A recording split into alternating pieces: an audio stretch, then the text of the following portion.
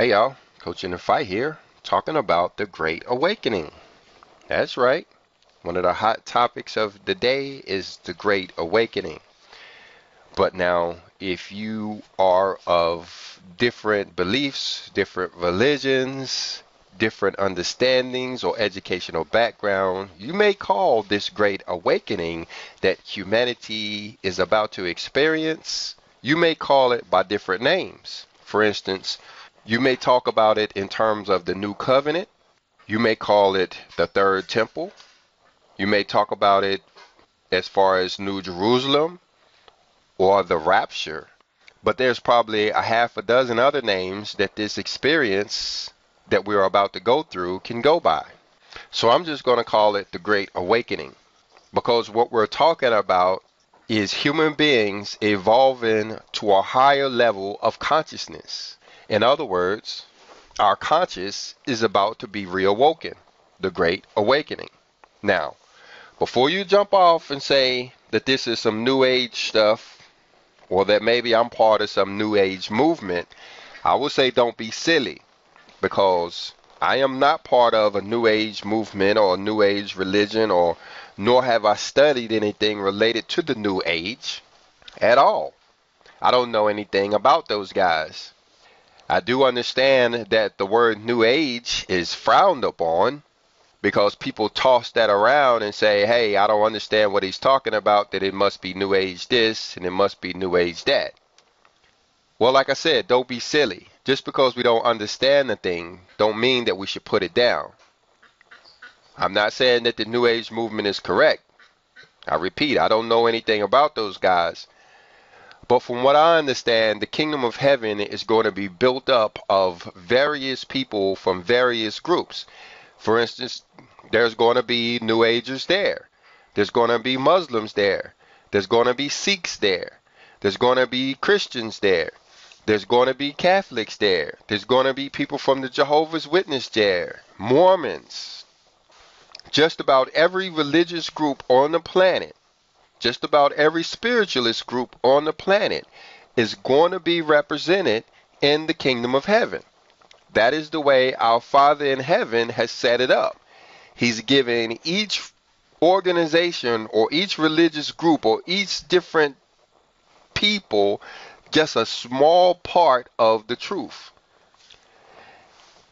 And once we go through this great awakening, from what I understand, we're all going to come together. All of these different groups are going to come together, recognizing the different elements of the truths that are found in each of their groups, tossing away the falsehood and the lies and the old traditions that are not needed anymore.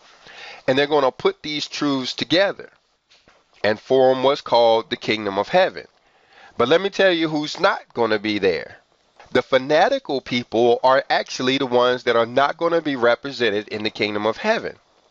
These are the people who believe that only their religion is correct. They say, well, I'm of this religion, and they believe that only their religion has the truth, and so they reject any of the knowledge, understanding that they can get from the other religions. They're actually the ones that are not going to be in the kingdom of heaven. So I say all of that to say that we really need to start learning to approach things with an open mind, because everybody, every one of these groups has a bit of truth. That's the way our Father set it up. But the reason why I single out the New Age movement is because this great awakening seems to be tied to the New Age, the age of Aquarius. Now, I don't study horoscopes. For those who like to jump to conclusions, let me tell you straight up, I'm not into zodiac signs and zodiac constellations and all of that stuff either. I'm just a Bible guy. I read the scripture. I don't really get into following any religion or sect or group whatsoever. I am a part of absolutely no organization on this planet except Hermas Academy. And all we believe in is the scripture. And we believe in all scripture. So I'm not an astrologist. But while I was pursuing my Master of Science degree, I did have to study astronomy. which is an entirely different discipline, studying the stars. And in that, we learn about star constellations. And tying that to my biblical background, I understand from the book of Genesis that our Father put those star constellations up there for us to be able to tell time. And even to understand his story, his plan for humanity is actually written in those star constellations. Now, I can't say I can read that story or understand that story very well, but I do understand that it is up there. And one of the things that you'll see up there is the ages that humanity would go through. Now, I'm not an expert on the ages, so I'm going to jump over here on a website called earthsky.org and cherry pick some of the information that they have on their website related to the Aquarian age and the ages that we have gone through. See, the way I understand it, every 2,000 years or so, humanity goes through a change. Back there when the children of Israel were in Egypt, I'm going to say the universe went through a change.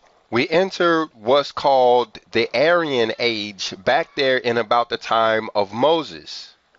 Now, before then, there was a age of Taurus and an age of Gemini, which would have occurred before humans was ever on the planet. But when humanity entered this Aryan age, there was a great change that took place here on the earth. That's what you read about over there in the book of Exodus when you have all of those plagues and stuff that hit Egypt. The earth goes through changes when we change from one age to the other, but also humans go through a change as well.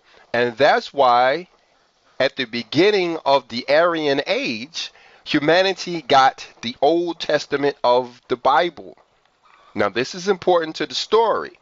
Every time humanity goes through one of the astrological changes, we get a New Testament of the Bible, new guidelines for us to go by.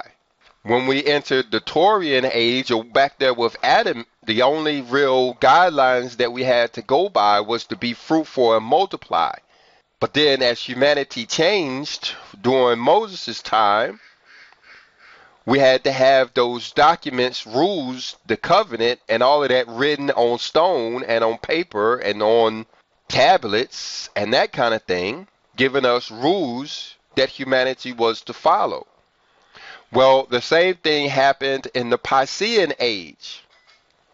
Whereas we entered Aryan sometime back there in about 14 or 1500 AD.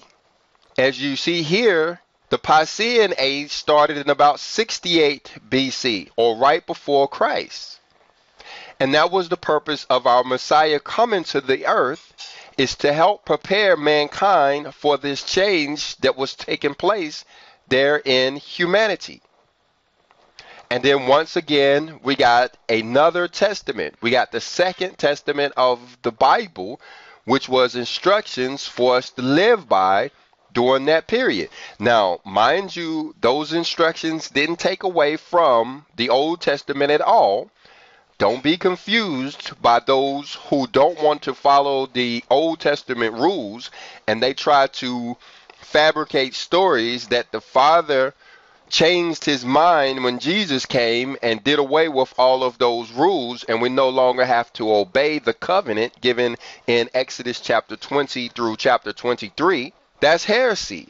That is what Matthew chapter 24 and verse 5 through about verse 10 was talking about, when the Messiah told us that people would come in his name saying that they are Christ and would deceive many. See, the word Christ means messenger. So these people are acting like prophets, or acting like they have a word from God. And what is this word that they're telling us? Is that the Father did away with the Old Testament rules, and we don't have to obey those anymore. And they are deceiving many. See, our Father doesn't change. What he wrote back there in Moses' time is still in effect today. He will never change. Like the Messiah also said, not one jot or one tittle of the law will ever change until the planet itself is done away with. See, it is the universe that is changing. It is humanity that is changing through these ages. But our Father, who is bigger than the universe, who is older than the universe, never changes. And his word never changes either. But I digress. So, we were born in the age of Taurus. That's about the time that Adam was created. And then about Moses' time, humanity changed, or the universe changed into the age of Aries, and we got the Old Testament of the Bible.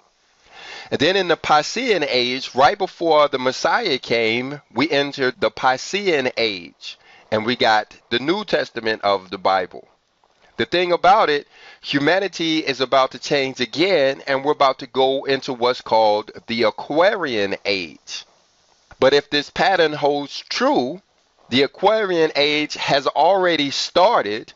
We're just waiting for the signs to take place on the surface of the planet and in humanity itself. Now, we do several classes on our channel related to the tribulation or the apocalypse that will be the signs that will take place on the planet, signaling the Aquarian age. But in this class, we want to talk about the changes in humanity, the Great Awakening, which will be a shift in our consciousness. Now, we are a Bible-based channel over here at Coach in the Fight, part of Hermas Academy. So in order to bring this out, we're going to show you how the Great Awakening is described in great detail in the scripture.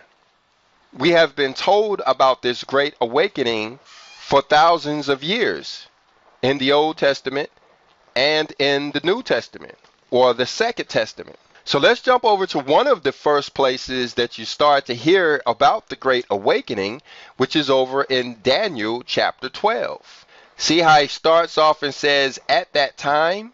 He's talking about now. He's talking about this period that we live in now.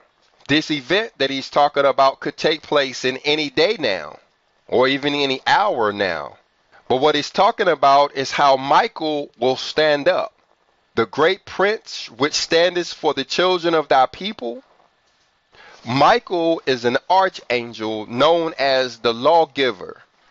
Of course, our creator is the supreme being, but he has many spiritual entities that he has created to help him with his tasks, including several archangels with several different jobs.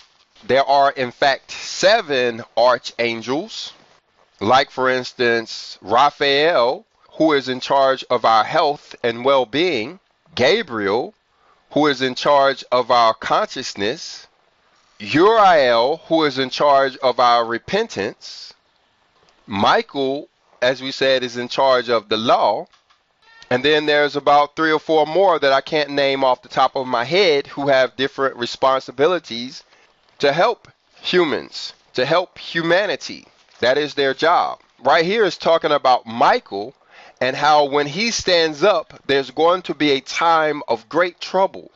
This is the tribulation. Now, I don't want to get ahead of myself, but I'm still waiting for confirmation from the Father on whether or not this Great Awakening starts the tribulation or whether the tribulation starts the Great Awakening. We're going to touch on this a little bit further in this video, so let's wait and come back to that.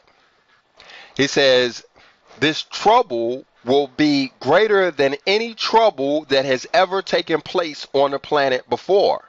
In other words, what they experienced over there in Egypt with the 10 plagues is going to be nothing compared to the Great Tribulation.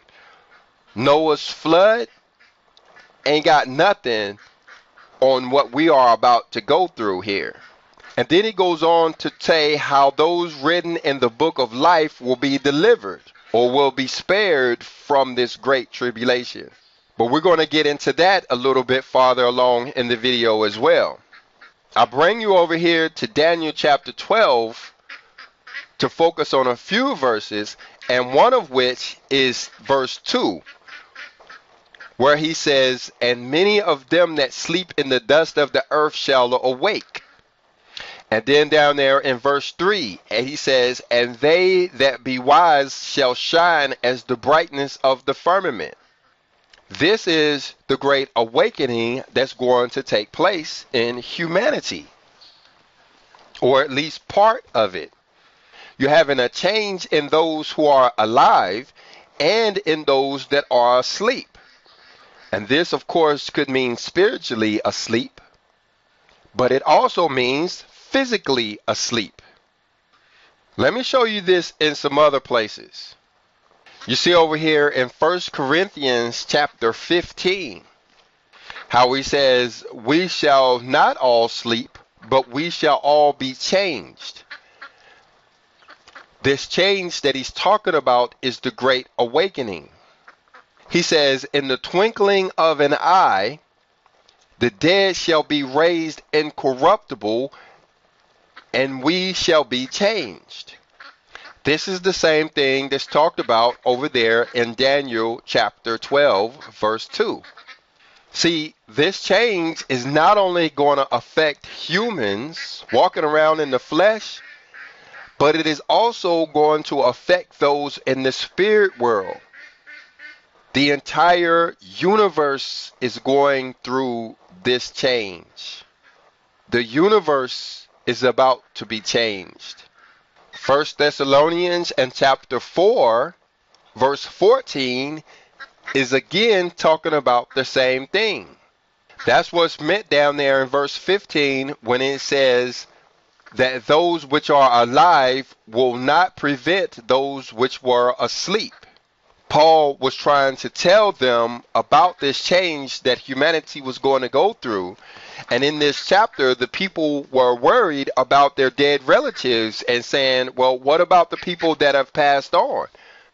Are they going to miss out on this great awakening? And Paul is telling them, no, they're going to change too.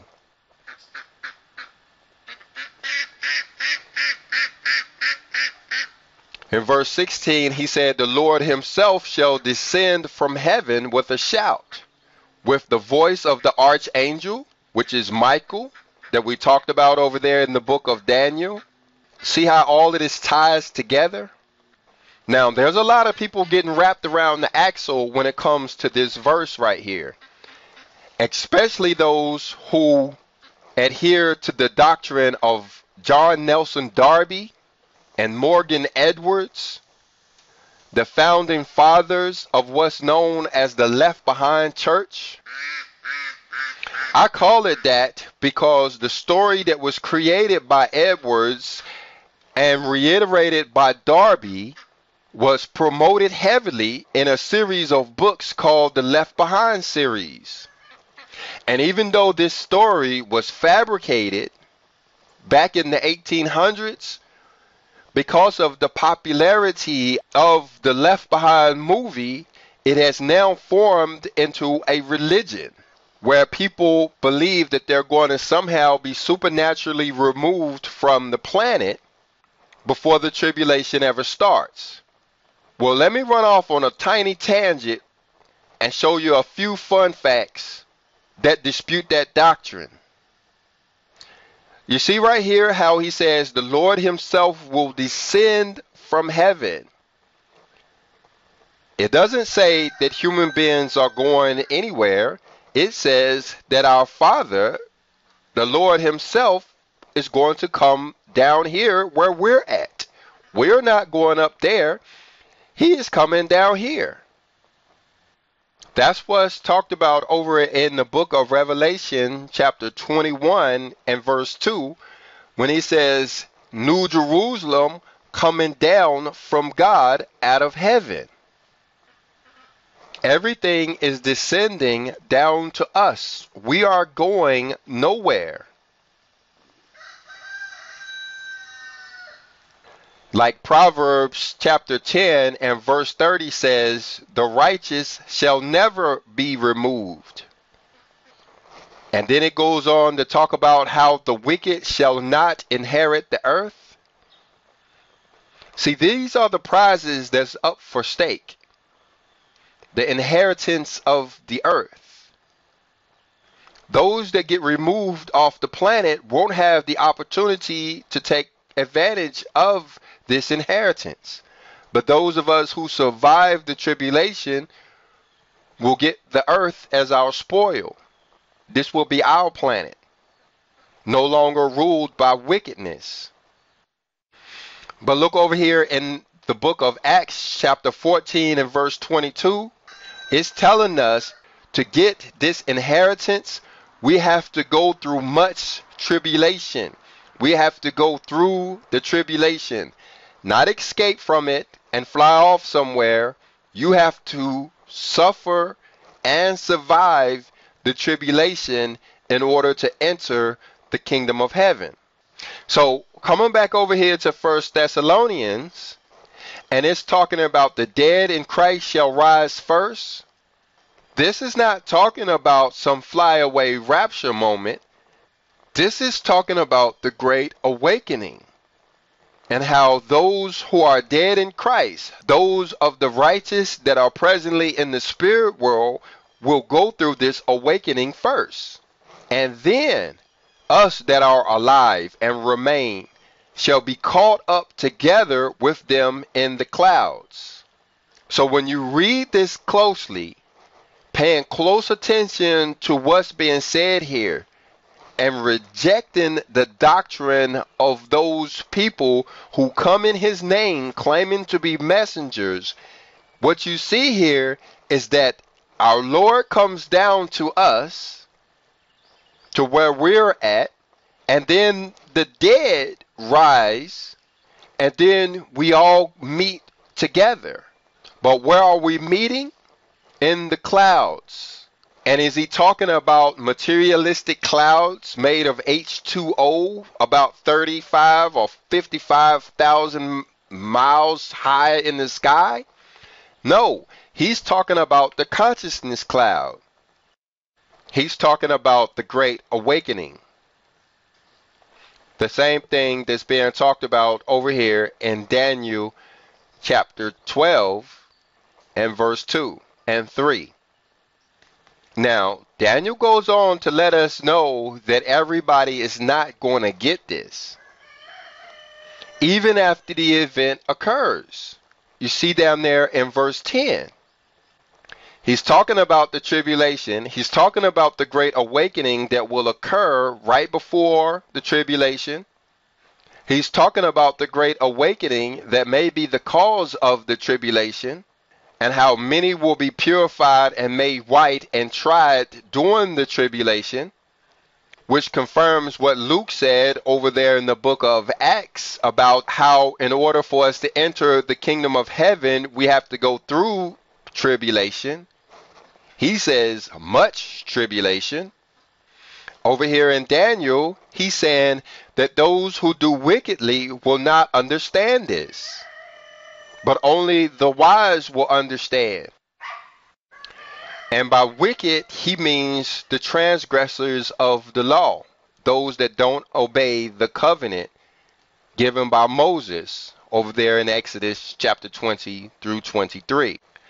These individuals that are in rejection of the scripture, they will awaken to shame and everlasting contempt, while the wise shall shine as the brightness of the firmament. But those that really want to be made bright during this time will be those who turn many to righteousness as the stars forever and ever. That's confirmed over there when the Messiah says that those who teach that we are not supposed to follow the law will be counted least in the kingdom of heaven, while those who teach obedience to the law will be counted great in the kingdom of heaven. Daniel says that they will shine as the stars forever and ever. The ears of those tuning in from the Mormon church should have perked up, as these could be instructions to support some of their doctrine, but I digress. Well, let me show you something else before we change gears, and that's coming out of the Third Testament of the Bible. Like we talked about a few minutes ago, when humanity made the change from the age of Taurus to the age of Aries, we got the Old Testament of the Bible. When we made the change from Aries to Pisces, we got the New Testament of the Bible, or the Second Testament of the Bible. And I call it the Second Testament because as we're making the transition from the age of Aries to the Aquarian age, we have gotten the Third Testament of the Bible. Now you can find a link to this book in the description of this video, both an audio book and a PDF that you could download to your computer. These are the instructions that our Father has given us in order to go into this new age that humanity is about to transition into. Now, this document is highly suppressed, as you can imagine, especially when you think of how many of the biblical teachers are trying to suppress the doctrine given by Moses, and many of the other apocryphal books that teach obedience to the laws given to Moses. They're trying to suppress this doctrine, this document as well, because it also teaches obedience to the laws given by Moses. In other words, those people who want to tell you not to obey the covenant definitely don't want you to see this book, because not only does it bring it home and help us to understand the finer elements of the law, but it tells us what we can do with that law and how we can use those powers and how we can use that law in order to take advantage of the power that the Father has given us. But those were really not supposed to be miracles. They were really only supposed to be examples of the power that we all have. We all can cast out demons or control the elements or heal the sick. But when you look, there's not a lot of people who are actually doing those so-called miracles today.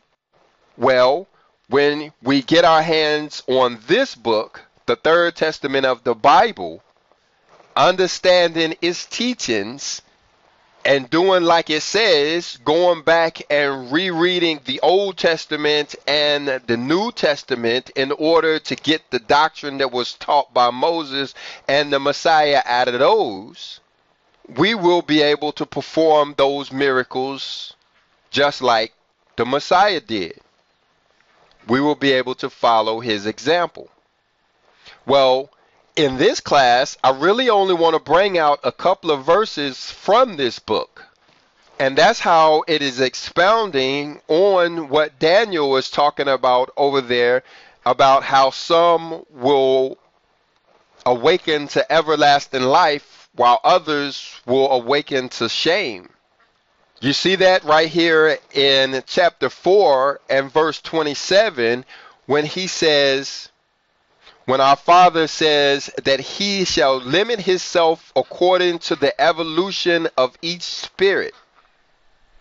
He's talking about how we have to ascend Jacob's ladder in order to take advantage of this great awakening.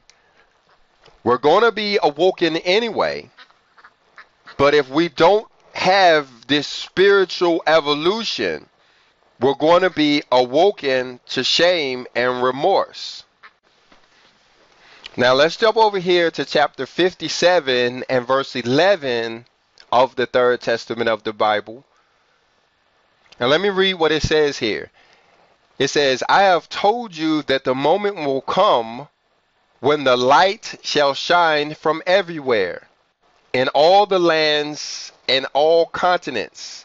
That's what First Corinthians and chapter 15 is talking about when it says we all shall be changed. I hope you're realizing how this is being repeated all throughout Scripture. The Old Testament, the New Testament, and the Third Testament is all talking about this great awakening. It says that light will shine according to the spiritual preparation of man. We have to be prepared. And through it, a new and more accurate idea of creation will be formed. A new stage of spiritual evolution, the Great Awakening. This is what humanity has been building up to for a long time. But those that are going to fare better off in this moment will be those that are spiritually prepared. And how do we get prepared? You should know the answer already. I keep repeating this over and over because I want to be one of those who shine like the stars forever and ever. But let me come over here to Malachi and chapter 4 and show you what it says about the Great Awakening. But before I do, since it will be a transition point to the next part of this lesson, and that's when this awakening will take place. Let me show you in Malachi chapter 3 how there's a connection made between Michael and Elijah. Now, if you haven't heard of Elijah, I would advise you to go over to our channel and check out a couple of videos we've done on Elijah and the Elijah spirit. You remember that he was one of the figures standing there during the transfiguration on Mount Tabor with the Messiah there. When he came down and presented himself before the disciples, it was Moses, Elijah, and the Messiah standing there.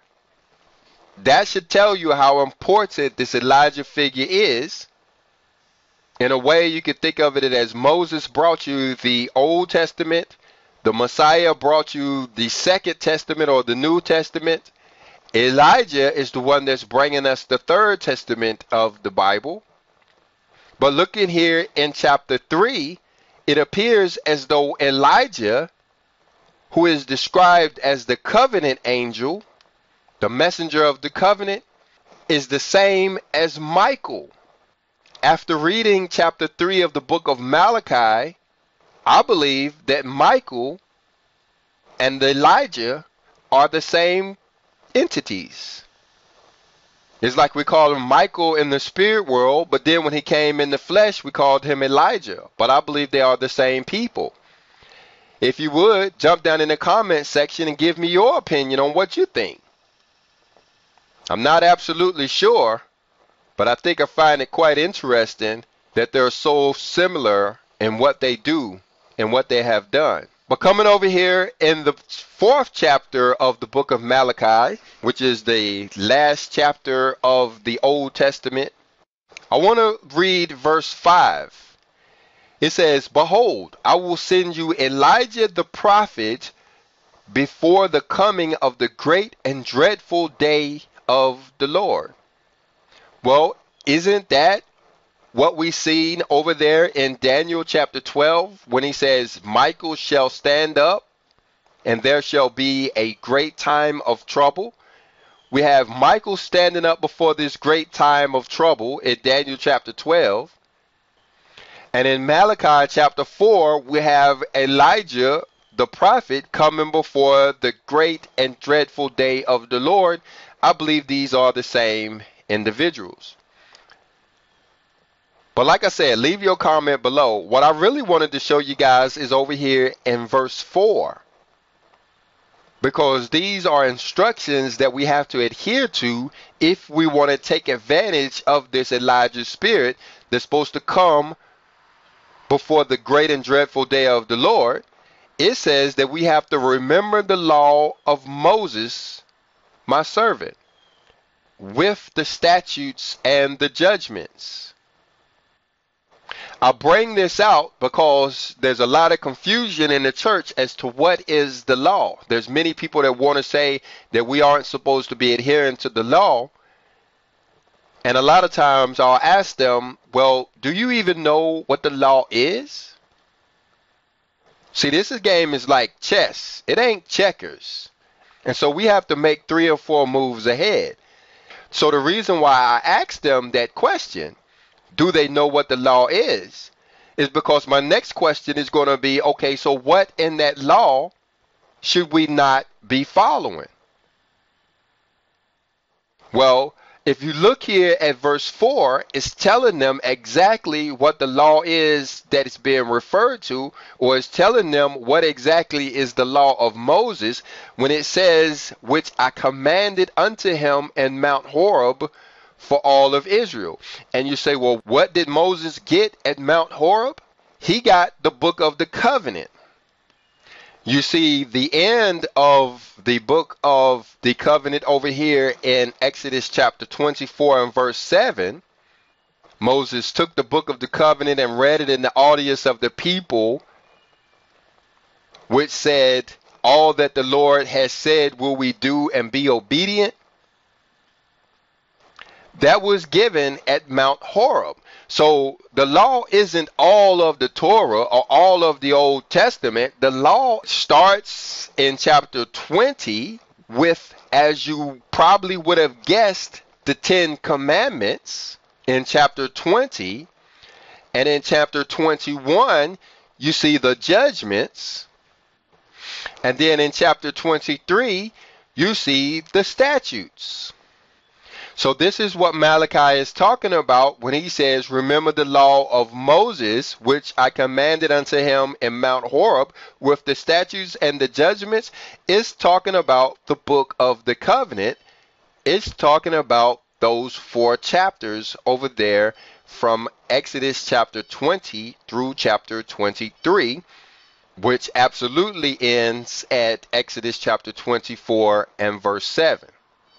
But here, right after he talks about the 3 mandatory feasts that constitute the statutes, he talks about an angel that shall go before thee, that shall bring thee into the promised land.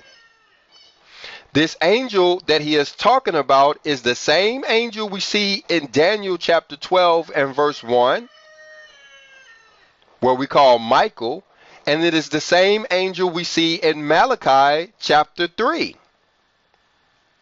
The messenger of the covenant. And who is this angel? Well, we see him in Malachi and chapter 4. It is Elijah. The same figure that we see that makes up one of the 2 messengers over there in the book of Revelation. You should check out the book called The Apocalypse of Elijah, and you'll see that this is a spirit that will descend upon mankind.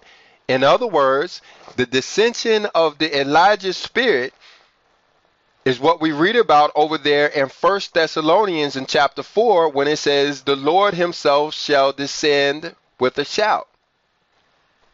But anyway, I fully expect the comment section to get interested when it comes to that point. But let's go on. It says that he shall turn the heart of the fathers to the children and the heart of the children to their fathers, lest I come and smite the earth with a curse. Talking about the great tribulation. It is important to note that it is because of this Elijah spirit that many will be spared from the curse of the tribulation. There are those who are wondering, how are we going to be saved from the tribulation? How are those that are going to survive the tribulation? Now, like we talked about earlier, there is one camp of people that believe that they are going to be physically removed from the planet before the tribulation ever starts. But if you're understanding anything out of this class, you understand that it is actually going to be a great awakening that is going to take place in the hearts of humanity with those who are the most spiritually evolved or the most prepared or speaking plainly, the ones who have obeyed the laws given in a covenant, which is Exodus chapter 20 through 23, that will have the indwelling of the Elijah spirit that will guide them to safety during the tribulation. But notice this point right here where he says, Elijah the prophet before the coming and dreadful day of the Lord. Now, this points to the timing of this great awakening. It's saying before the great and dreadful day of the Lord. Let's jump over to the book of Revelation and show you when this is actually going to take place. You see over here in the book of Revelation and chapter 15, it's talking about the 7 angels that has the 7 last plagues. It is these 7 plagues that's going to constitute the majority of the tribulation that this earth and humanity will face. You see right here in verse 2 where it's talking about those that have gotten victory over the beast and over his image and over his mark and over the number of his name, stand on a sea of glass having the harps of God. This is talking about the 144,000 and that multitude that no man can number. These are the ones that sing the song of Moses, the servant of God. That song that he's talking about, I say again, is Exodus chapter 20 through chapter 23. The song he's talking about is the law given to Moses. But look down here in verse 5. Where he says that the temple of the tabernacle of the testimony of heaven was opened. This is another way of saying the Great Awakening. This is what the Great Awakening is all about. The third temple, which will be built on the hearts of humanity, will be opened. And when will it be opened? Before the 7 vials are poured out on the earth. So this is why I said earlier, does the Great Awakening start the tribulation, or does the tribulation start the Great Awakening? It appears from what we're looking at here that the Great Awakening happens first. You can see further evidence over in Revelation chapter 11 verses 18 and 19, where it says how his temple of the ark of his testament, the temple of God, was opened in heaven, and there were lightnings and voices and thunderings and an earthquake and great hail. It is these voices and thunderings and lightnings and earthquake and hail that will signal the Great Awakening, this third temple being opened. Well, when you jump over here to Revelation and chapter 7, you see that it is this great hail that comes at the first trumpet blast. Before any of the angels have sounded, do we have this great hail. And when you look back at verse 5, you see the thunderings and the lightnings and the earthquake and the voices all taking place before the trumpets ever blow. The temple is opened. The Great Awakening takes place before the trumpet blast and before the vials. In other words, the Great Awakening occurs before the tribulation, or at the start of the tribulation. So does the Great Awakening start the tribulation? Put your answer in the comment section below. There's one last thing that I want to show you guys before I wrap this class up. Now, I hope you guys appreciate this level of information that you're getting. If you do, go ahead and hit that like button. Hit the subscribe button and that bell notification button so you can get these classes when they come out. Share it with your friends. They may not know it now, but they will appreciate you for the heads up when this day comes. This Great Awakening is going to affect them too. And if they have this seed of information in them, they may not be tricked by the great deception that's going to take place alongside this great awakening. Yeah, the world systems, the beast systems are going to tell a deceptive lie that's going to tell people something different than what's actually have taken place. And if you have shared this video with some of your loved ones and some of your friends, they may have it in the back of their mind, and they could be ready when it actually happens and not fall for the great deception. Now, this last thing that I want to show you guys, now it's important. It's also addressed over here in Revelation and chapter 8. It's talking about, and the angel came and stood at the altar having the golden censer. And there was given unto him much incense, that he should offer it with the prayers of the saints upon the golden altar which is before the throne.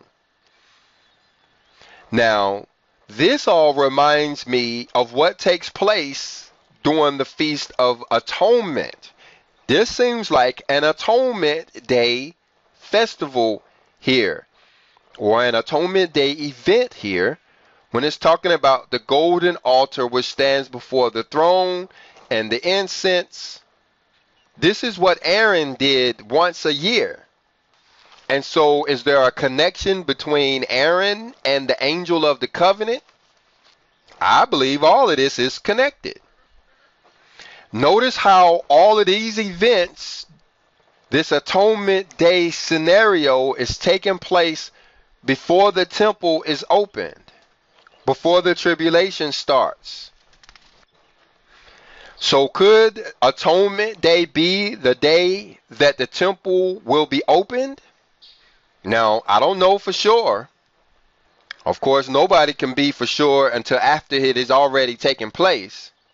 But knowing that we are waiting for a prophetic fulfillment of the Day of Atonement, and it has something to do with the altar, that is when all of humanity is supposed to go before the altar. If you know anything about the great Holocaust that is tied to the great Day of Atonement, that great and dreadful day of the Lord, that's talked about, I believe, over there in Malachi chapter 4.